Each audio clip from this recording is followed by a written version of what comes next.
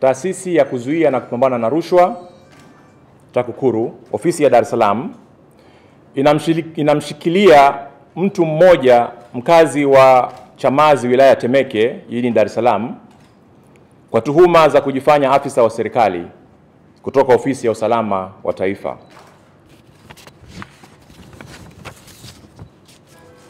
Mtuhumiwa huyu anajulikana kwa jina la Omar Hamis Chuma, mwenye umri wa miaka 55. Alikamatwa na maafisa wa TAKUKURU tarehe 2 Julai 2019 baada ya TAKUKURU kupokea taarifa kuwa mtuhumiwa huyu alifika katika ofisi za mkuu wa wilaya ya Kisarawe DC Jokate Mwengelo kwa nia ya kumtapeli kwa kujifanya kuwa yeye ni afisa kutoka ofisi ya usalama wa taifa Ikulu. Baada ya kupokea taarifa hizi pamoja na taarifa kutoka kwa vyanzo mbalimbali, TAKUKURU ilianzisha uchunguzi dhidi ya mtuhumiwa huyu na kuthibitisha makosa chini ya sheria zifuatazo, ikiwemo sheria ya kuzuia na kupambana na rushwa namba 11 ya mwaka 2007. Makosa hayo ni kama ifuatavyo: kujifanya afisa wa serikali kinyume na kifungu cha 100 kifungu kidogo cha B kwenye mabano cha sheria ya kanuni ya adhabu Penal Code Offense sura ya 16 kama ilivyorekebishwa mwaka 2002. Pia ni kuomba, kushawishi au kujaribu kujipatia rushwa kinyume na kifungu cha 15 cha sheria ya kuzuia na kupambana na rushwa namba 11 ya mwaka 2007. Hatua ya kukamata tapeli huyu imefikiwa takriban wiki 3 tu tangu TAKUKURU itangazie umma juu ya kukamatwa kwa matapeli 6. Matapeli hao 6 ambao wakishirikiana kufanya utapeli huo, na kati ya matapeli hao 6 kama mnakumbuka, 4 kati yao walijifanya kuwa maafisa wa TAKUKURU pamoja na ofisi na maafisa wa vyombo vingine vya dola,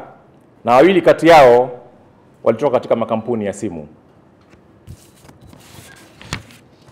Ndugu waandishi wa habari,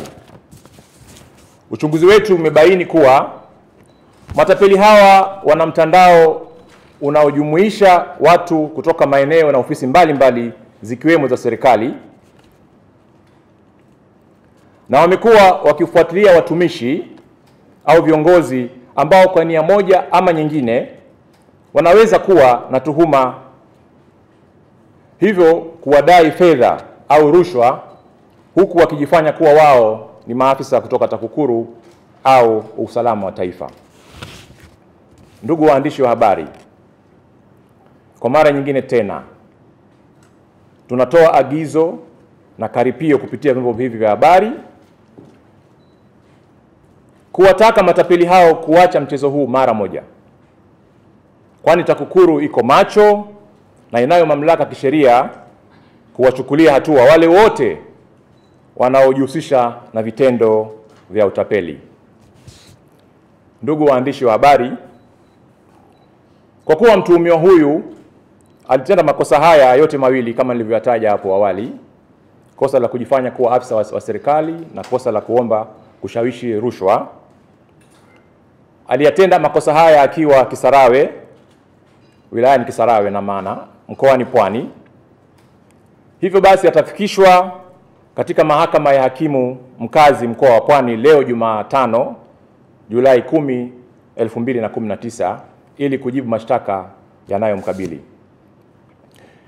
Ndugu waandishi wa habari, tunaendelea kutoa tahadhari kwa jamii na kuwataka kuwa makini sana na kutokubali kurubuniwa kwa njia moja au nyingine na hawa matapeli ambao huwa wanajinufaisha.